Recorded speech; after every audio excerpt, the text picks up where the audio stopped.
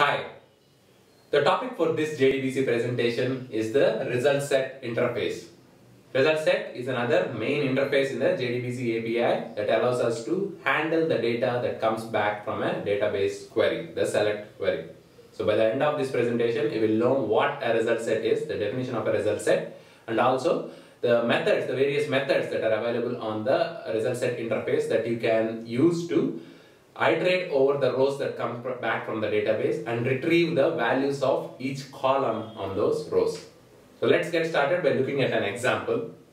Let's say we have a database table called bank account or account, which has three simple columns: account number, name and balance of type number, varchar, and then number.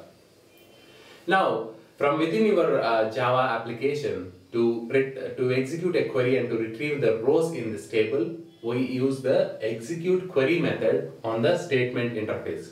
So once you create a connection and create a statement from that connection, you execute the query by using the execute query method to execute a DQL. So if it was an update, you would have run or you would have used the execute update for insert, update and delete statements.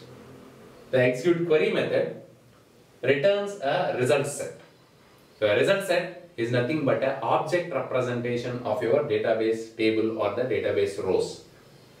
Once we have the result set, a result set can be represented in memory as follows. It has a record start area, and then the record area, and then the no record area or the record end area.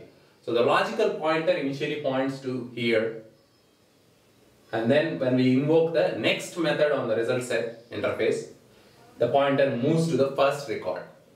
When we call the next again, the pointer moves to the second record. So depending on how many our rows our select query gives back, we can iterate or loop through all these rows and then display them, process them as required. So the next method does two things.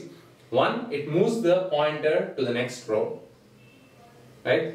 And also it returns a Boolean value of true if there is a next record. It returns false if it reaches the end, or if there are no records at all and it points right here and there are no records returned by that particular query. If you try to do rs.next, it returns false, so our loop will never be executed if there are no records or if it reaches the last record. So within this loop, to retrieve the values of each of these columns, now we have got the rows in the result set. When you say next, you get each row. On each of those rows, to get each column value, we have get xxx methods. Xxx stands for int if it is an integer, float if it is a floating point number, and the index starts from 0. So to get the value of column 1, I say get int 0 because this is of type number, and then to get value of name, I say get 1. It simply returns me a string value, and then the index 2 will return me the balance value. So once we move on to each record, we use the get xxx methods, get int for integer, float for floats, and get for strings, and we retrieve the values and process the values however we want to in our Java application. So it's that simple to use a result set. The first thing is we get a result set by executing a query. Once we have the result set, we use the rs.next to move on to the next records, and the result set has a start area and then a no record or the record end area. In between it has all the records.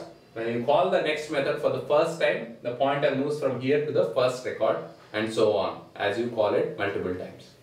And the next method returns a Boolean false if there are no records or it reaches the end of the record area.